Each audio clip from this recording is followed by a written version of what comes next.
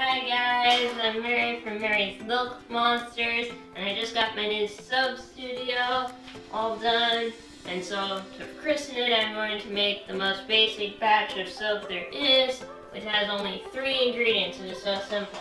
We have goat milk, we have pure olive oil, and we have lye or sodium hydroxide, and that's it.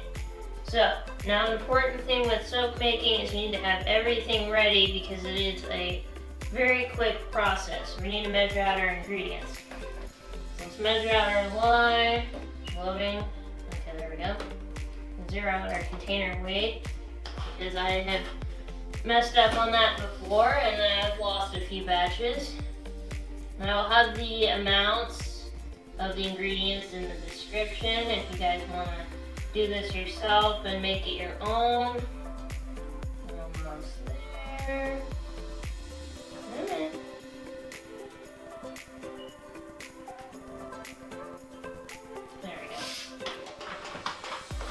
Measure out all of them. And we also have our olive oil.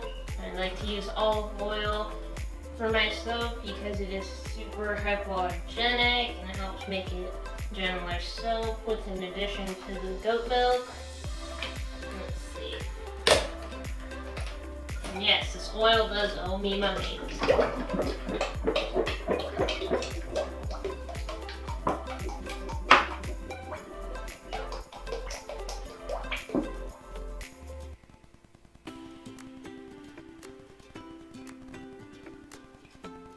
There we go. Now, I know it looks like it is a lot of oil compared to the goat milk, but you need a lot of oil because the oil and the lye and the milk talking to each other is most important. Now, we're going to clean off our workspace now that we have all our ingredients measured out.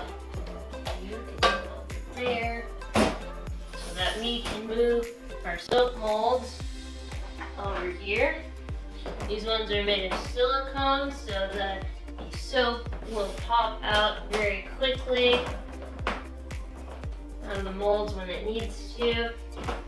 They're also in little rounds so that I can either wrap them in coffee filters like I usually do or in these little travel tins that I have. Okay, so now that we have, I'll turn that off so the battery doesn't die. Now we have all of our ingredients ready. We have our goat milk, which is frozen. We heated it up a little bit so we can get it out of the container. Now the reason I start out with it frozen is because when the lye and the oil, the lye and the milk mix together, it heats up. And when it heats up, if you do it with milk at room temperature, it will burn the milk. So in order to make my soap a creamy white color, I have to make sure that it's frozen. Now, I can't just dump it while it's in a big chunk like this. And I'm not going to stab it like this because I look like a horror movie and it will break the tip of the knife. So we're delicately going to cut it into quarters so that it stirs easier.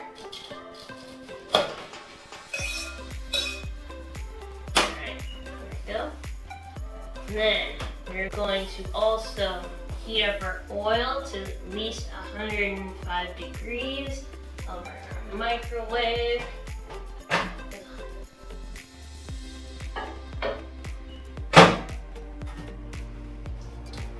Usually takes about 2 minutes. And the reason we want the oil to be heated is because this again heats up and it usually heats around to like 98 or 105, and we want everything to be the same temperature so that nothing gets burnt or the chemicals don't talk. We need them to talk so that the soap is made. Alright, now we wait on the oil for a little bit. While that's going, I'm going to stir these because it will take a second for all of the milk to melt. Now you can use other milks like camel milk, Ralston milk, or whatever milk. I just prefer using goat milk because I have pet goats. And you also want to be careful with the lye because this has been known to splash me sometimes, even though I'm very careful, so just wear at least eye protection. And I'm to stir very quickly. already starting to melt. If you have your hand on the side of the bowl, you'll feel that it's a little warm. And although it'll look a little yellow when it's melting, it will not look yellow in the final product. This is just how it looks at this stage.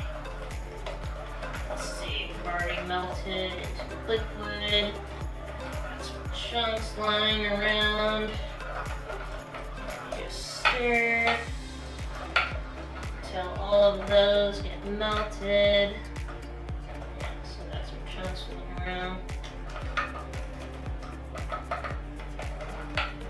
Let's see, our oil's almost ready to come out of the microwave.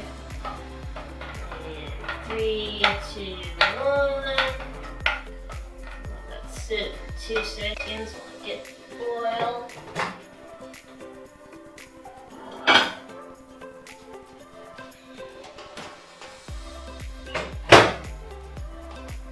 Check the temperature of the oil in case I have to put it back in the microwave. It is at 102, which will work. Still got some chunks in there that need to melt. Put this back in the microwave, so it's up to at least 105.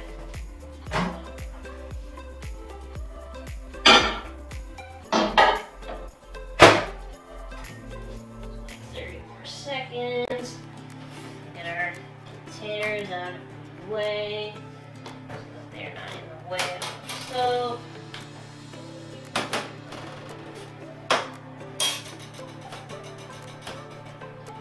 And then once we start blending the soap, we'll be using this hand blender. You could use a spoon to get it up to stir it, but I like using the hand blender because it makes it a lot faster, more efficient. Oil is talking.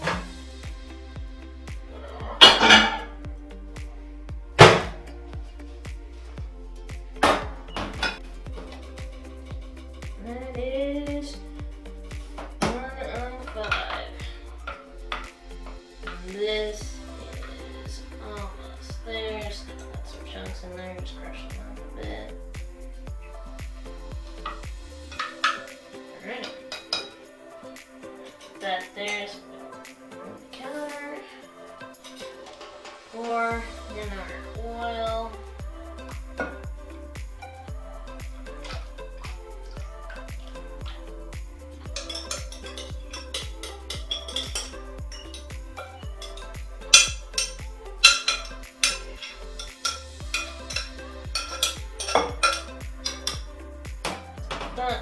Away. Now this is going to be loud. Remember, I still have my safety glasses on because you want to be careful in case this splashes you, which when a hand blender breaks will do that.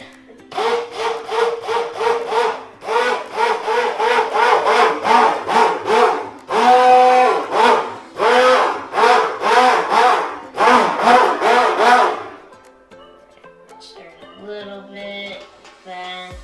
And then we're gonna stir it until it hits medium trace, which is about the consistency of like a cream sauce. And that's all that really means is what trace. Because right now this would be a very light trace. And then heavy trace is like the consistency of like vanilla pudding. But we're gonna aim for medium trace because that makes it easy to pour and there's less air bubbles in it.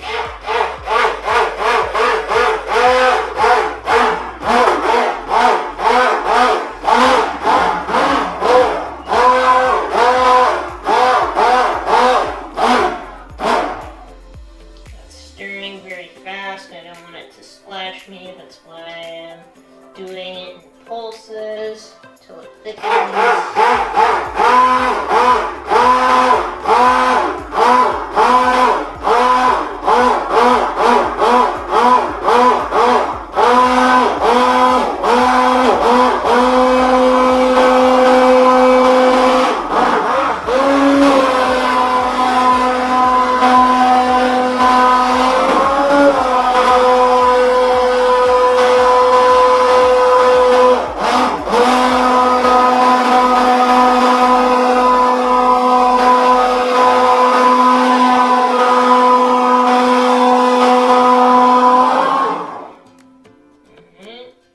air bubbles from the blender, that's okay. So you're popping, and then we check it by lifting it up and seeing if it needs a pattern, which it does not. So just a little bit more.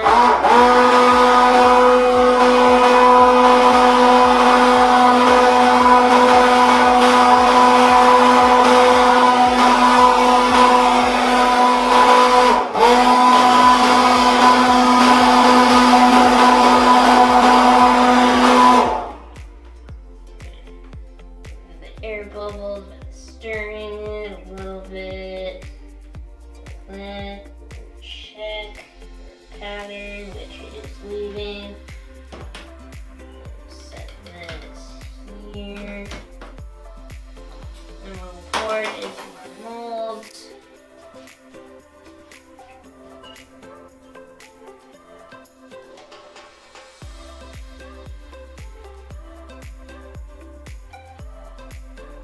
This usually makes from about 15 to 18 bars.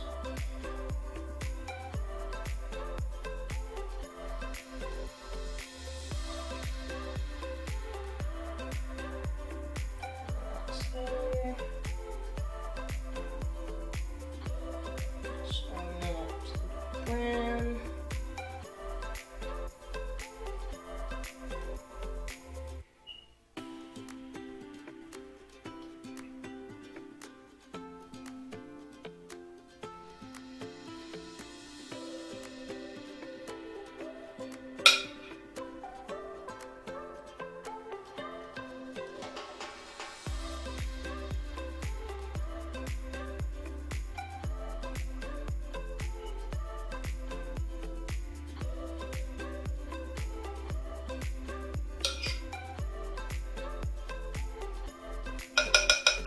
Sometimes there will be a little bit extra after the batch. Not enough to fill a bar, that's okay though. I'll probably do something with that. And now, this is in the molds. Even though the soap is technically made, it needs to sit overnight before you can take it out of the mold. Once it's out of the mold, it will look like this.